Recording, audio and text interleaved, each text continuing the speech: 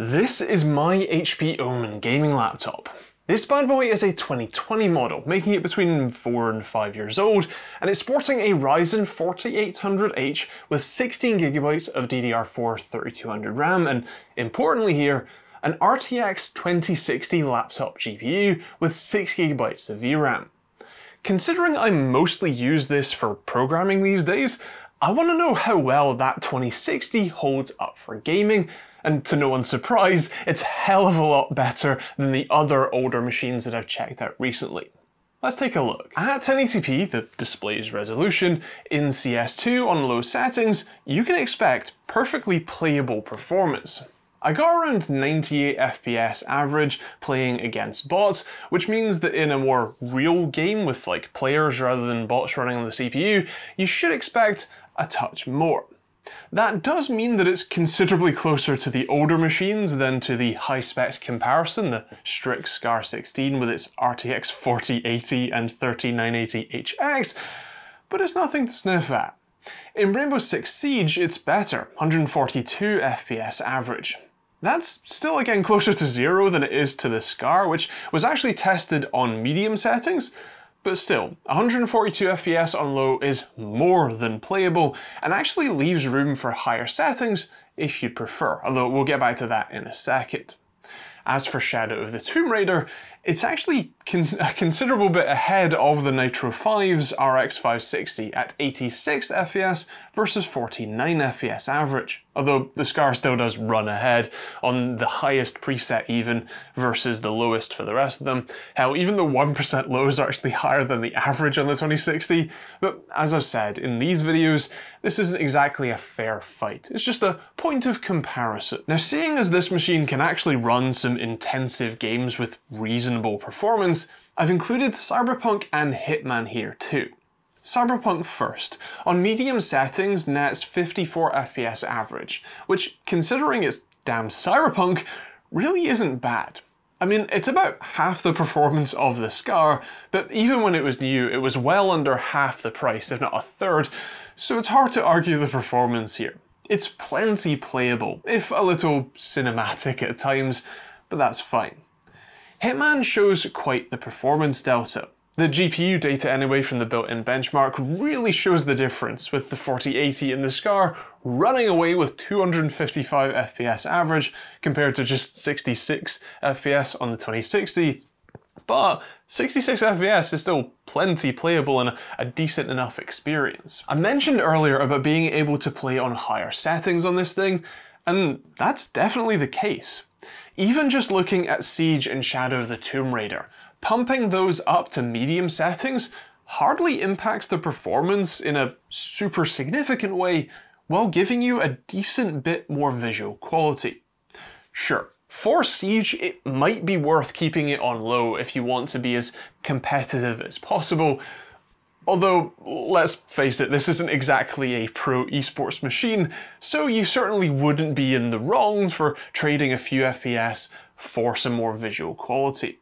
Shadow of the Tomb Raider is a game where you really can't get a sort of competitive advantage, at least in the sort of conventional esports sense, so trading 86 FPS for 70 but much better visual quality feels like a worthy trade-off to me. Being able to run above minimum settings while still retaining a playable experience is a really good sign for the gaming experience health of this thing. Oh, and if you're wondering about that 4800H, according to Cinebench anyway, it's actually pretty decent. 1200 points in single thread and just shy of 10,000 points in multi-threaded isn't bad, considering a much newer 3980HX isn't even double that in the single-threaded performance and has twice the threads as this thing. So yeah, I think that's pretty decent. Blender has it taking just under 4 minutes for the BMW scene and a bit over 21 minutes for the Gooseberry scene. Obviously compared to the Scar, that's still pretty slow, but compared to all of the other older machines that I've tested, it's light years ahead. It also only drew around 45 watts as well, at least on the CPU package, which is mighty impressive compared to the 126.5 watts the Scar sucks back. In fact, It'd actually be really cool to see how the 3980HX would do at a 45 watt power limit compared to this thing. Sadly, I don't have that SCAR anymore to run more tests on, but if I can get my hands on something like it, I'd like to give it a try. One thing I actually haven't mentioned in these videos that I think is worth noting about these older machines is their poor connectivity. In this machine's case, the I/O itself is actually pretty decent. It has USB 3, dual Type-C ports with one of them doing DisplayPort Alt mode, HDMI, Ethernet, SD card reader, combo headphone jack, and DC in, which is actually a marked upgrade over all of the older machines for sure, although this still suffers from relatively slow Wi-Fi. I mean, this one in particular is decent enough. It's a Realtek 8822CE chip, which means that it does 802.11ac for around 600 megabits per second. But compared to newer AX, Wi-Fi 6E and Wi-Fi 7 stuff, this is positively dark ages. Considering I have gigabit internet in my home and at very least Wi-Fi 6E support, this cannot saturate my internet connection. That's kind of a fail to me. One area that does improve though every time that I jump to a newer machine is the display. Finally, we have a higher than 60 Hz refresh rate display. This is a 144 Hz IPS panel, which I just had to test with my response time tool, my open source response time tool, available at osrtt.com, link in the description.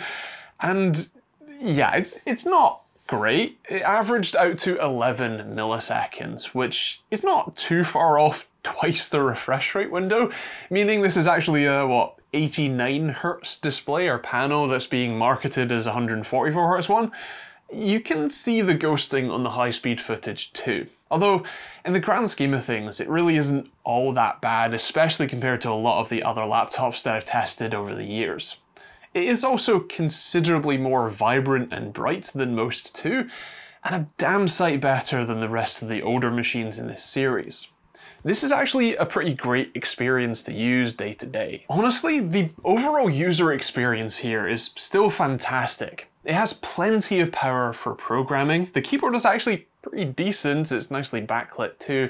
The trackpad is decently sized with all the gestures you'd expect, and as I said, the display is a pretty nice thing to look at, even if it isn't quite as fast as it should be. Of course, the main question I was hoping to answer here is the 2060 still good enough for gaming? And the answer, I think, is a resounding yeah. I mean, sure, you're not getting hundreds of FPS basically anywhere, but most games that you throw at it will be playable if nothing else. It isn't a powerhouse, and you aren't going to be playing at high settings on most stuff, but then you weren't going to when it was new either. So I think this is still a great choice for a starter machine, or if you already have one, you can rest assured that it's still good enough. Of course, those are my thoughts, but I'd love to hear yours in the comments down below. What do you think about an RTX 2060 laptop GPU in basically 2025? Let me know what you think in the comments down below. If you want to check out my open source response time tool, the thing that I use to test displays like this, then head over to osrtt.com, linked in the description. Of course, if you want to see more videos like this one, you can hit the subscribe button and turn on the notification bell, and check out the rest of the old machines series on the end cards too. Otherwise, that's kind of it. Thank you very much for watching. Hope you enjoyed it. We'll see you all in the next video.